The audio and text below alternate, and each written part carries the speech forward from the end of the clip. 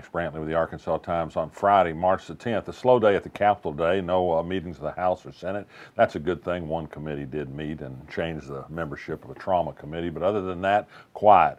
Not so quiet other places, however. How about sex in Arkansas Tech? There's a topic.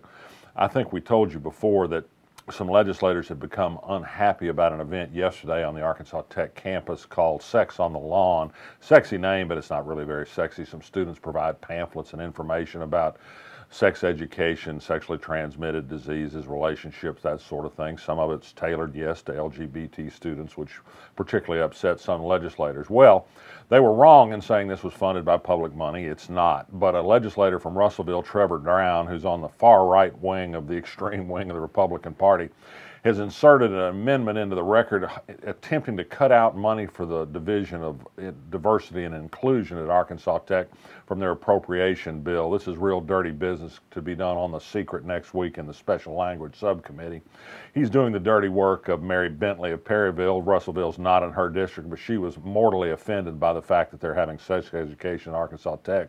She says that's not really her problem. She says her constituents have been complaining. Well, her constituents don't live in Russellville, for one thing, and we don't want constituents deciding what we should or should not teach at colleges.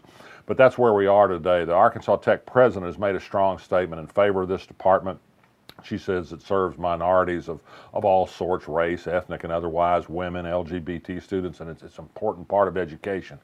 We'll see how this works out. The legislators are not above bullying people they don't like, and Trevor Brown has a record of bullying Arkansas Tech on some other issues, so there's more to be reported on that story. Elsewhere, big news yesterday in El Dorado, although it's been missed by all other news organizations so far. There was a $46.5 million jury verdict against a doctor in the Ouachita County Medical Center for failing to diagnose a jaundice problem in a child born in 2014 at the Med Center.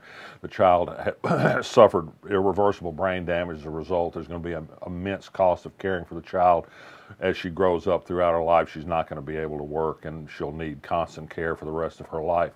The news here is the size of the verdict. The plaintiff's lawyer said they could have justified a higher verdict. Some people will see this as a reason why we should not have a tort reform amendment. It's precisely why we should not have one. Without the ability to go to court and right wrongs when people make decisions, it's not so much that this family would be limited in the damages they could recover under the tort reform amendment, but it will discourage people from filing suits that make people do a better job of caring for all of us, and that's important to everybody. Simmons First National Bank of Pine Bluff announced today that it had bought the Acxiom headquarters building downtown. Acxiom no longer occupied very much of that space. It's going to take its final employees and move back to Conway, its original headquarters. Good news for Little Rock is this puts the building back on the tax rolls. The building was built with a city tax-free bond issue, and they were given a full abatement from property taxes. Schools can use the money. Ruth Carney, the mayor of Hot Springs since January 1st, 2011, submitted a brief resignation letter effective immediately this morning. She didn't give a reason, said it had been quite a journey. She thanked the city. She'd been somewhat controversial in times, criticizing the St. Patrick's Day parade there for one thing, but she'd had a personal tragedy within the last year or so, and that perhaps has made the job less fun than it was for her. She was an interesting character, to be sure. You go to the Arkansas blog this morning, you'll find a rundown of all the bills that have been filed this session to help payday lenders come back into Arkansas and charge interest rates as high as 250% on small loans.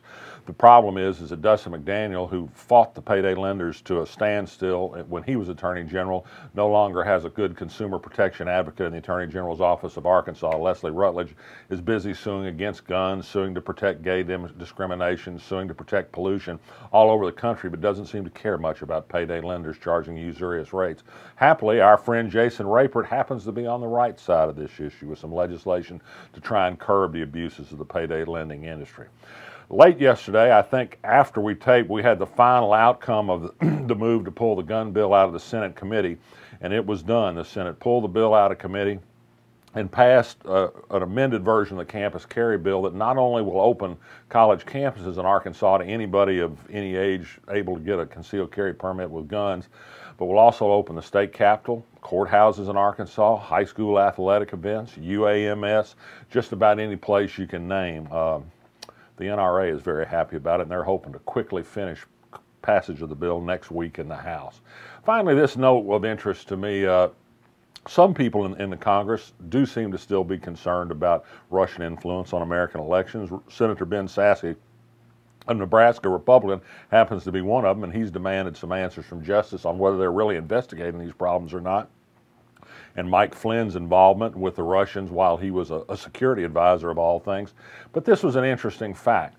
There are more FBI agents devoted still to studying Hillary Clinton's emails than there are to studying how much Russia influenced the national election in the United States. That says something to me about priorities, and not very good at that. I'm Max Brantley. I'm going to resist. I hope you do too.